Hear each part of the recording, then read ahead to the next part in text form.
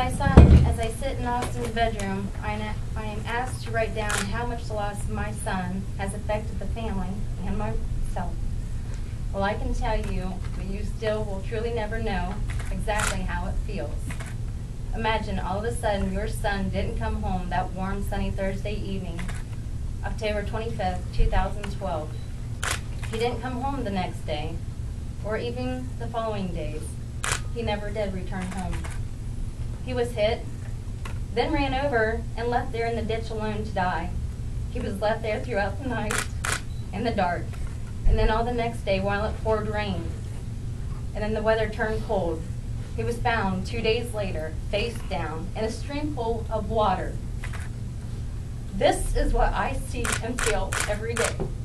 My son still lays there, embedded in my head.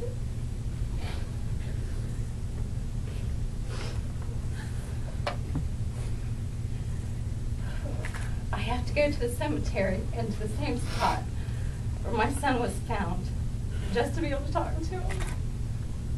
I never get to hear him reply. I will never again get to hear about his days at school, or see him play with his little brother Jeffrey, or playfully pick on his sister Brooke. I can't even fathom why he is not here with us today. It is like a knife, repeatedly puncturing us in our hearts. To think that from October 25th, 2012 and on, we didn't get to celebrate his 16th birthday, which was only 10 days away, November 4th. We didn't celebrate Christmas together either. He didn't and will never get his driver's license or play football ever again. He will not get to join the Army and then become an Alaskan state trooper.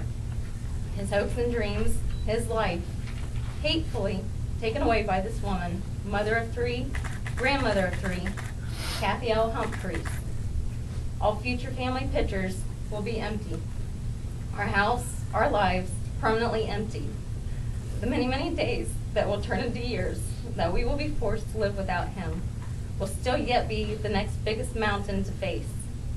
I am mentally faced, minute by minute, of staying on this earth to take care of my other 2 children. Or is Austin's mom going to find my lost son? The guilt that I carry in my mind of not protecting him that day is excruciating. I have let Austin down, and I have let my family down. Jeffrey, who is my youngest son, is only 6. All he knew was Austin. Austin was his life. Their love for each other was unconditional. Austin always protected Jeffrey, and he would be like a fatherly-like figure to him as well as his bestest bubby. Jeffrey has now the longest and loneliest road to travel throughout his life. Our lives are permanently scarred. Nothing is and will be the same. Some of us will permanently be on medication. I have not and cannot return to work, and counseling will be a lifelong necessity. I ask that you give Cathy Humphries the maximum sentence for each crime she committed against my son. I ask that Cathy be fined and expected to pay the maximum restitution for each felony as well. I feel that she should be isolated away from the public for everyone's safety, as well as be expected to give back to the community when released. Remember, Cathy Humphries chose to wake up that October 25th, 2012 morning to start drinking, use her set of keys for the truck that her family even provided for her, and then drive down the road to where my son was walking in the ditch, and ultimately struck him. Thinking only of herself, she returned home to then lie to her family members about how she damaged the truck. Thank you. Thank you.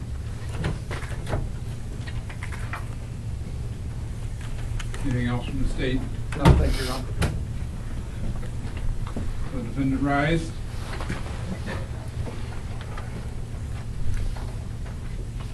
there anything you want to tell the court before the court passes sentence?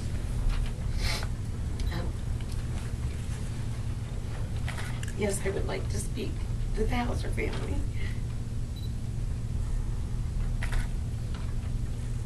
Every morning when I wake up, before my feet hit the floor, knowing I am the cause of this horrific tragedy, I am devastated.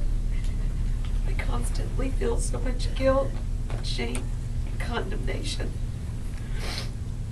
Daily I'm faced with the fact that I have taken the life of a precious child. Poor baby. I take responsibility for my actions. I want you all to know how truly sorry I am. There's nothing I can say or do to make this up to you.